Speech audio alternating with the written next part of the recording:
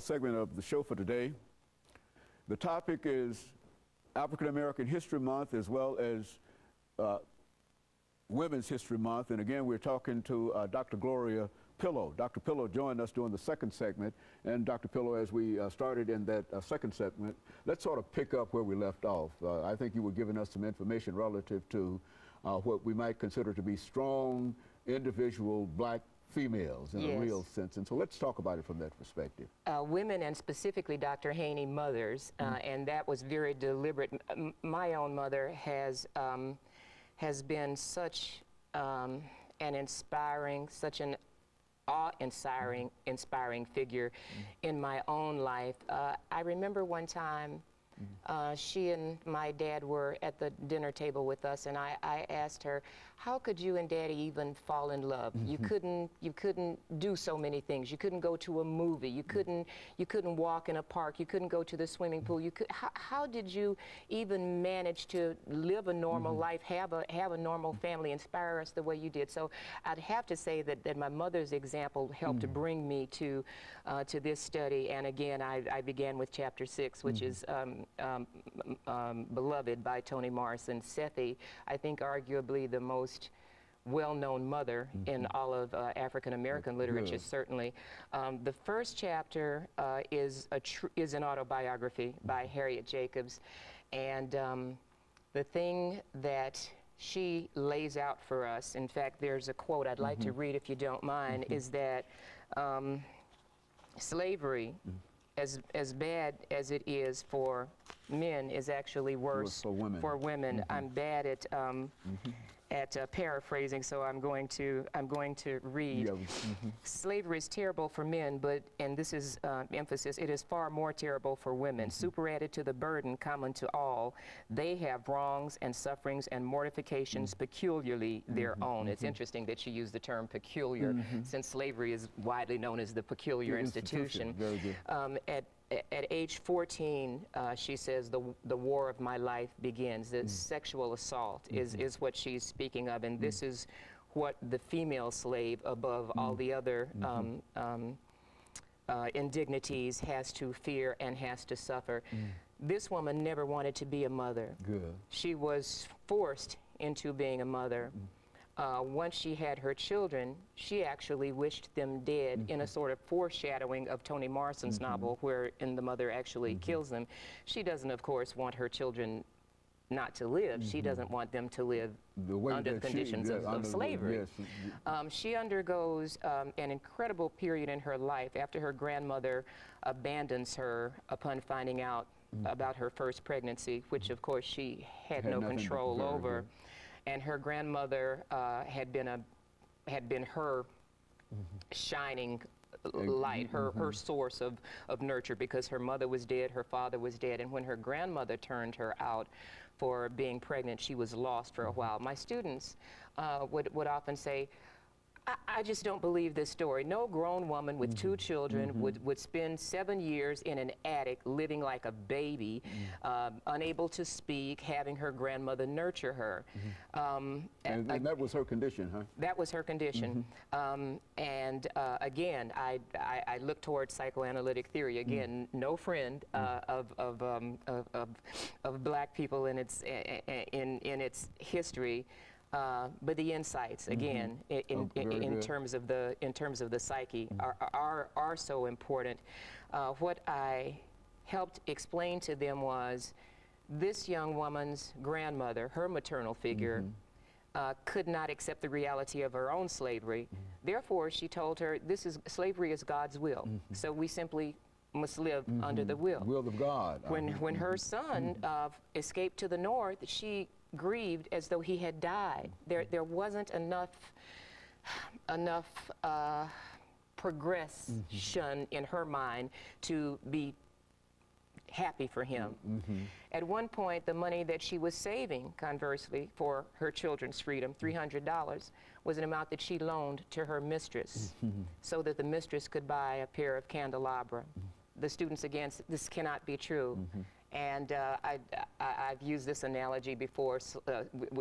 We would study slave narratives, and the slave was sent by the master. The slave was sent by the master to go across town to pick up a suit from the cleaners. And the students incredulously would ask, well, why didn't he just run away then? And I would answer them, if you can't imagine a thing, then you can't do it. Good. If you can't imagine freedom, like the bird in the cage once the door is open, like the elephant whose tether is no longer there. If you cannot imagine what it means to be free, then you can't. You're still enslaved. You're still enslaved. So psychologically, that's exactly. And this is what happened with this woman when she found a way to hide herself in the attic. She did so, and then all of her faculties sort of left her. She could no longer speak. She couldn't dress herself. She couldn't feed herself. Her grandmother, who had re-welcomed her into her bosom, took care of her like she was a baby. And that's the point I would help my students get to. She psychologically regressed to almost a prenatal state, certainly pre-adolescent state, before she was sexually in danger of abuse by the slave master or any other white man in the district who might take a yearning to her. Still, what I say in the chapter is she was not a wonderful mother as we know. But she was a model for those women who wanted to protest the institution of slavery, I would imagine. She did one thing absolutely for her children. She didn't teach them about an awful lot. She was an absent mother. She was an inconsistent nurturer. She brought freedom to her children. That is, she brought her children to freedom. She found a way to get her children to the North. And that I consider a great gift. I think these are unsung characters in this novel, and that's for so very many reasons. Just like so many of the women, like Alana's Fannie Lou Hamer, wasn't that your model, who was not necessarily seen on the forefront as were many men, because we are a sexist society also. We're a racist society, but also a sexist society. And I think what she did in bringing freedom to her children was the greatest gift she could have given them. I don't want to take too much time before and I think that there's another thing about that our audience might not know about you, is that you knew personally Dr. Martin Luther King. I did. And I think one of the problems that one of the stories that we always try to elicit from individuals who visit us is the assassination of Dr. King. Yes. Because I think that I overheard you make some statements in reference to that. Yes. And I think we've got about 2.5 minutes or 3 minutes before we end this show for today. And let's end it not talking about a courageous woman, but about a courageous man, and about how Dr. King was taken. Give us your relationship with Dr. King and his assassination and the impact that it had upon you over the next 2 minutes. My father's work that brought us from Atlanta to Nashville was with the Methodist Board of Higher Education. As such, he worked with the historically black Methodist affiliated schools, including my now Clark University, but then Clark College, when I was there. And as such, he was able to introduce us to Dr. King, and through my relationship with Dr. Joseph Lowry's daughter, who was my roommate at Clark, there were other opportunities for me to even be a guest in their home. I was as inspired as any college student upon meeting Dr. Martin Luther King. It was an incredible experience to hear him speak, whether in his kitchen at home over greens and fried chicken, I'll never forget that, or at Ebenezer Baptist Church, or later at my father's work in Iowa. I was a junior in college, spending my junior year in France, and I was visiting my roommate, who was spending her junior year in Spain, and I was on a train. It was a 24-hour ride to Valencia, so I didn't hear any news, I didn't hear any radio, I didn't know anything, and this was April the 3rd, 1968. When I got off the train, 1 minute.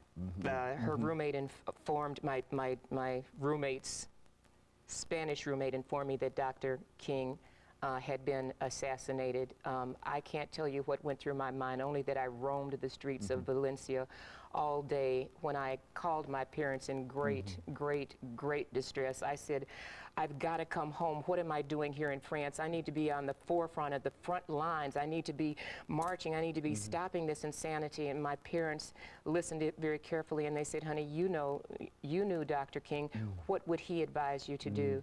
That stopped me in my tracks, because I knew he would want me to continue my education. And especially to continue a book like you've presented to us. I will continue to write. And let me thank you for all of that information that you've given us. Thank you. About not only African American History Month, but about women in African American history. And of course, let me encourage our audience to tune in again next week for another informative edition of Comments.